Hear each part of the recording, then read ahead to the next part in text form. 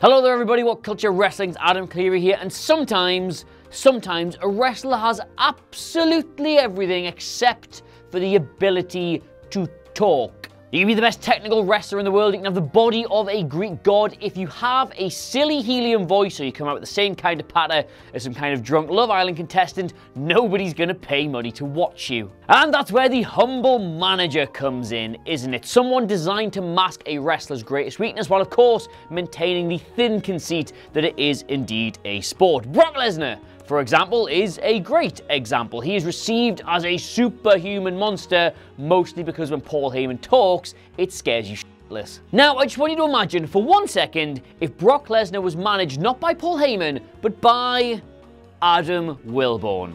Are you still scared of him? Of course you're not. And that's because, of course, very obviously that is not a particularly good pairing, and yet sometimes over the years, WWE have looked at significantly worse pairings than the Beast and the Beanpole through there, and decided to run with it. So with that in mind, my name is Adam Cleary, and these are 10 amazing WWE wrestlers given terrible managers. Number 10, Steve Austin.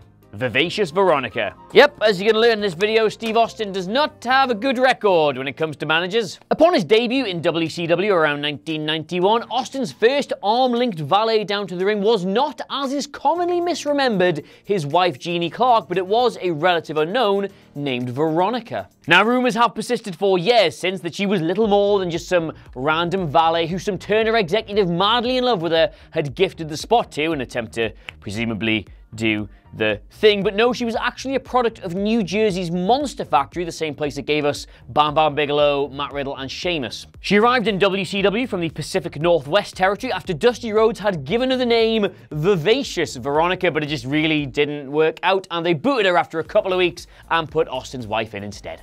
Number 9, Mr. Perfect. Coach. Never really understood this growing up, but if Mr. Perfect was so perfect, then why did he need a manager? I mean, fair enough, they did initially put him with tactician par excellence Bobby Heenan, and that kind of seemed to work as a pairing, but after he segued to commentary duties, they put him with somebody else who was not as good. John Tolos was a respected veteran throughout the industry. Everybody thought he was a great guy. He'd worked with Killer Kowalski and Gorilla Monsoon, but as the coach, what did he do? He did a lot of whistling, and that was it. Yes, the classic trope of a sports motivator did absolutely nothing for Mr. Perfect, who could already cut a better promo than his alleged manager, and in the end just ended up getting in loads of hijinks in the ring. Bad, bad, bad, bad. Number 8, Shawn Michaels, Jose Lothario. Now, when Shawn Michaels realized his boyhood dream and he won his first WWF Championship, he told referee Earl Hebner to get that piece of shit out of the ring. And the assumption has always been over the years that he was referring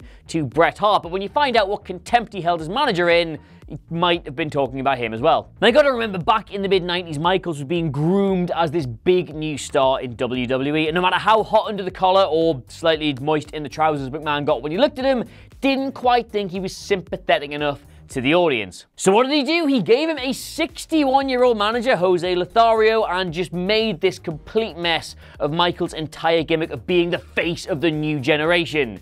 Because it's a new generation, and the man's 60, you see that? It doesn't work. Michaels apparently really resented this intrusion on his career, and, like, it's not for me to say that's because the 61-year-old didn't want to go out with the boys and party quite as hearty as Shawn was doing at the time, but I am thinking that extremely loudly. I mean, yeah, for a match or two it might have made sense in some kind of story, but it persisted for a while, and then WrestleMania, and then for a while longer than that, and at no stage did it work. Number 7, the Four Horsemen, Hiro Matsuda. Yes, Big Hero 6 here has a number of claims to fame in the world of professional wrestling. Not only did he train such legends as Ron Simmons, Scott Hall, and the Great Muta, but he also had another student whose leg he broke, Hulk Hogan. One thing he probably isn't going to be remembered for is his brief stewardship as the manager of the Four Horsemen. There was a weird gap in the middle when J.J. Dillon was doing it. He just went in the middle. They did this soul story that Dillon had apparently sold his shares in the Four Horsemen to the Yamazaki Corporation, and then they just thrust Hiro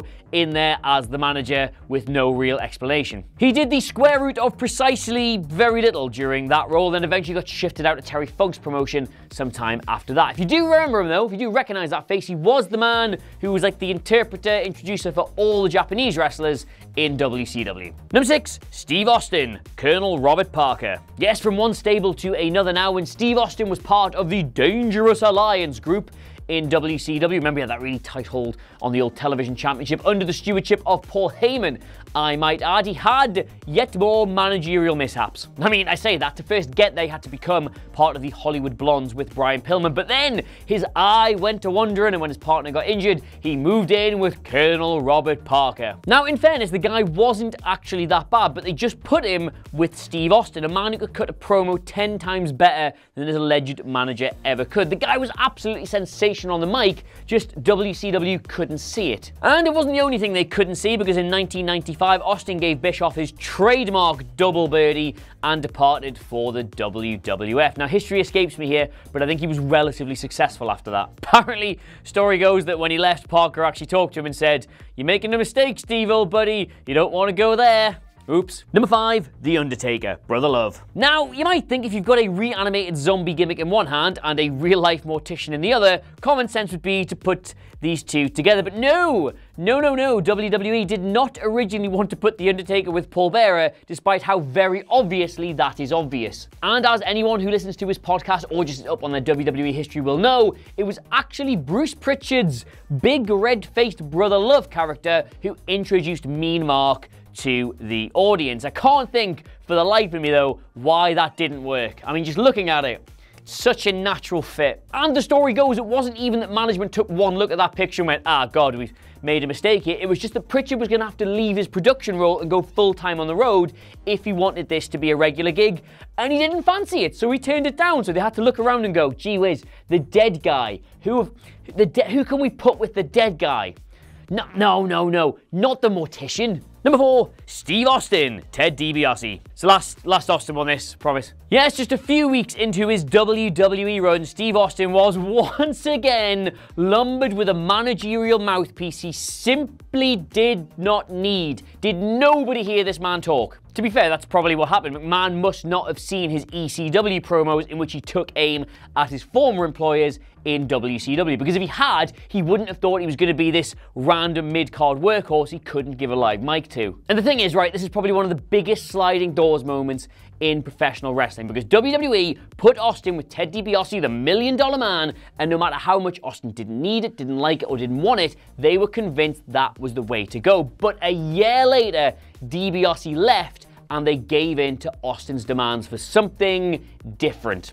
Look what happened. Number 3, the Hardy Boys, Michael Hayes. All right, so picture it. In 1999, you've got this hot, young, emerging tag team. They're over with the lads, they're over with the ladies. They've got this greasy hair and these trendy, baggy clothes, and they're daredevils, and you put them with Michael Hayes. And the thing is, had this come along 10 years earlier and Hayes hadn't been through that whole weird Dox Hendricks thing, then it might have worked, but none of that is true. It came along when it did, and they squeezed a 40-plus-year-old Hayes into a load of skin-tight clothes. And I mean, I guess there's a nice little vibe there of, "Ooh, isn't it nice? Your dad's gonna come down and watch you play football. Any chance he can borrow one of your tops to show his support?" But it didn't work. Not long after he was set free from this duty, and the Hardy Boys got an even weirder manager. Terry Runnels, but that one was at least funny. Number 2, Dusty Rhodes, Sapphire. There was only one reason why Dusty Rhodes was forced to dance and jive alongside a manager far below his level, and it was the exact same reason that forced him into those polka dots: spite. Now, alright, the extent to which he was humiliated by the company does maybe get slightly overplayed. Yes, he looked a bit silly, but they still booked him as a serious contender against, like, DiBiase, Macho Man, whoever you care to name. But if he needed a more youthful aesthetic to help him connect with the audience, then the addition of Common Woman Sapphire didn't work. And the thing is, Dusty knew it was never going to work and even insisted at one stage that they fire her. But they didn't, they persisted, and over time, he softened on his opinion as she developed into the role. Apparently things got so good by the end between the pair of them that she even broke down in tears when she heard she would be leaving his side. But regardless of how cozy the friendship got, the actual managerial connection never did. I'll just put it this way, right? By the end, Dusty would have been sad to see it go, but he would categorically have not asked for a receipt. Number 1, Daniel Bryan, The Miz. Yeah, here's one slightly out of left field. When Daniel Bryan's path crossed with The Miz in 2010, it felt to anybody with even a jot of common sense or a single shred of understanding about the wrestling industry, it felt to all of us like the world had been flipped completely upside down. Alright, so on one side of this, you have a man who's worked his arse off for over 10 years, performing at shows and venues all around the world, earning championships, critical acclaim, Match of the Year nominations, all in his stride. Comfortably one of the best pro wrestlers on the entire planet. And on the other side, you've got a former reality TV star who has managed to bluff his way into a prominent position in WWE. Now, it does make sense that one of these men would manage the other, but WWE just got them mixed up. The idea that Daniel Bryan would be presented as The Miz's rookie on NXT, which, let's not forget, back in those days was little more than a glorified game show, felt like it was specifically designed to annoy independent wrestling fans. And when you think about it, it probably was. And you know what it is? The irony of this mismatch has actually informed a lot of what their best work has been in WWE. It was the basis of that Talking Smack promo. It was the basis of their 2018 rivalry. And even more ironically, Miz is actually now the experienced, tenured veteran he just pretended to be back then. It's a funny old game. So there you have it. Those are 10 amazing wrestlers with terrible managers, read to you by a man who, in case you hadn't realized, hasn't been managed a day in his life for, well, too long, let's just say. Let me know what you made of it all in the comments below. Of course, don't forget to like, share, and subscribe. But in the meantime, thank you so much for watching. I have, of course, been Adam Cleary. I really do want to be someone's manager at some point in wrestling. I'll get to work on that. And I'll see you soon. Goodbye. Hi guys, I'm Adam Wilborn from What Culture, here to let you know we want your live event videos, whether that be something that happened after the cameras stopped rolling, or your reaction to something amazing that went down at the show you were at. Stuff like this.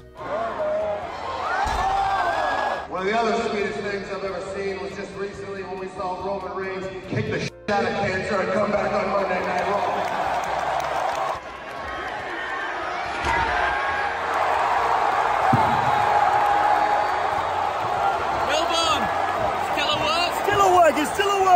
So make sure you send them to us in all the usual ways. You can tweet them at us, you can send them to us on Facebook, you can email them to us. Hell, if it's your sort of thing, you can stick them on a memory stick and post them to What Culture. But the one thing you need to remember is good, bad. Thanks for watching. Bye.